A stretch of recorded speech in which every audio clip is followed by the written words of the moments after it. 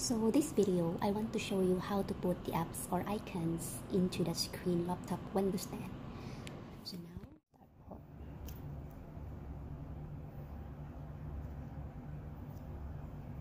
And then, napili ko po to, yung laptop, bago lang po. So now, I don't have Facebook yet here in the screen and Messenger or others. Mga Gmail lang po to kasi bago ko pa lang to nabili. So, start na po tayo. Dito po tayo sa Google Chrome. Okay, Google Chrome. Make sure nakalagin ng account. So, magpatatay po tayo dito ng Facebook, for example. Facebook. Okay, here, Facebook. Hindi po tayo maglalagin.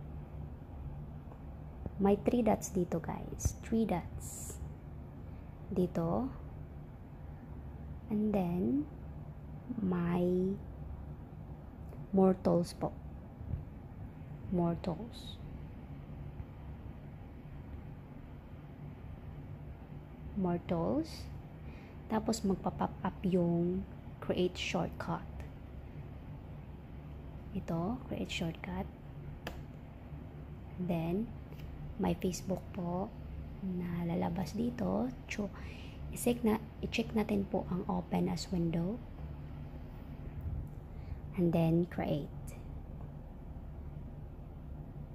Okay? And then, minimize.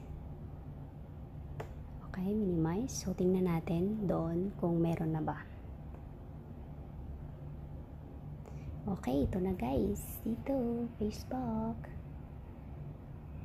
Okay, so again. So, Messenger na po tayo. Okay, Chrome again. And then, type a Messenger here. Okay. So, saan dito? Ito.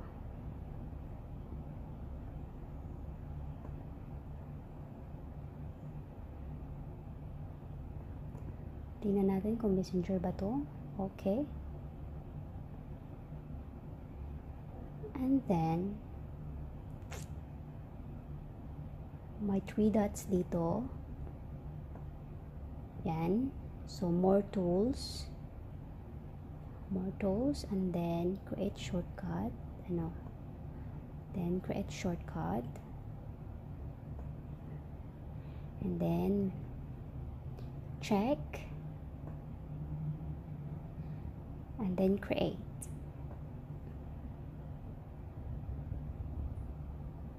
Okay, minimize na tayo. Okay, close.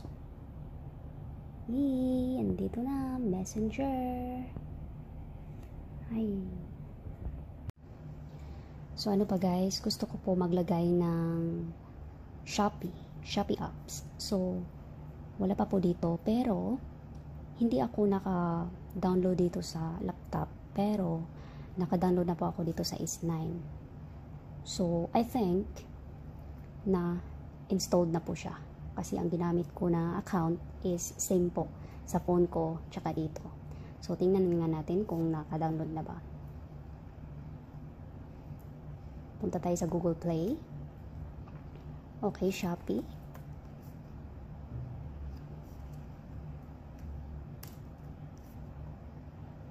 Shopee. O, see? Installed. Installed na po siya. Pero hindi ako naka-download dito sa laptop. Okay, so ilagay natin sa screen. Okay, again, Shopee.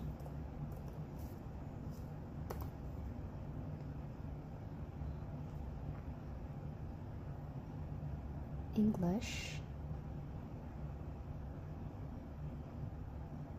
Oh. Lagyan natin Philippines.